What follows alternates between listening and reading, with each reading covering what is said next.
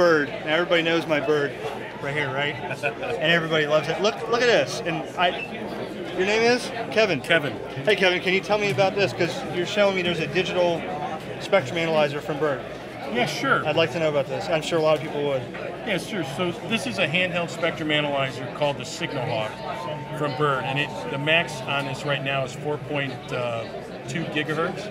So it's a handheld spectrum analyzer. You can do adjacent channel power measurements, on-channel power measurements, field strength measurements, a lot of different things that you can do with an actual spectrum analyzer, on top of it being an Android operating system where all you got to do is pinch and move your bandwidths in and out, or you can do the same thing by just moving your amplitude back and forth. Wow!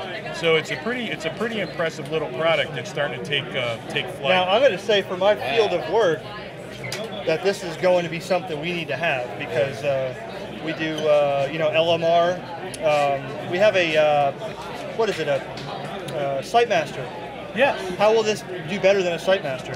Well, I'm glad you asked that, because we also have another product. It's called the Site Analyzer. Oh wow! Okay? Yeah. This one. Now, this is strictly a spectrum analyzer. What this is a line and antenna tester. Yes. Yes. So this line and antenna tester, this one specifically goes from 1 meg up to 4.5 gig. Okay. We also have another model that goes up to 6 gig. So this will do VSWR measurements. It'll do return loss measurements. Wow. Okay. And then if anything looks like it's out of the normal, then you can put it into a distance default mode and start looking for the actual faults within the line or the antenna. Yeah, we got to have. So tell me, what is something like this run? Depending on which one, you're looking at roughly about $3,400 to $3,500 for one of these. This is right around $3,900 as it is. But the 6 gig units that are going to be coming out very soon are going to have a different price point. Can't talk about that. Right. Gotcha. Okay. So yeah, that is for those who know what a bird watt meter is. Is this something like, okay, we've done this for so long and now we're going to step it up in the game?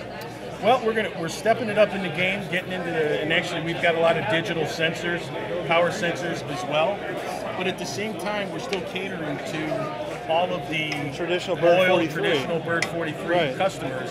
So these are still being manufactured and shipped on a monthly basis. Right. So for some of the customers, from a commercial standpoint, working on cell towers, different things like that, these are really becoming a big asset. Yeah, yeah, we're going to definitely probably check into one of these for sure. That'll be state of the art there. Yeah, and not to mention the fact with a USB cable, there's an actual power measurement application in here too.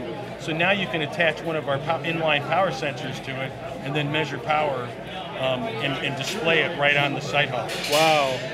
I appreciate that, Kevin, and you're on YouTube. Well, thanks. I'll be in touch. I'm glad everybody got to see that. If you're, leave your comments if you want to comment on what this is. This is pretty interesting. Thanks, Kevin. Hey, thank you. Appreciate it.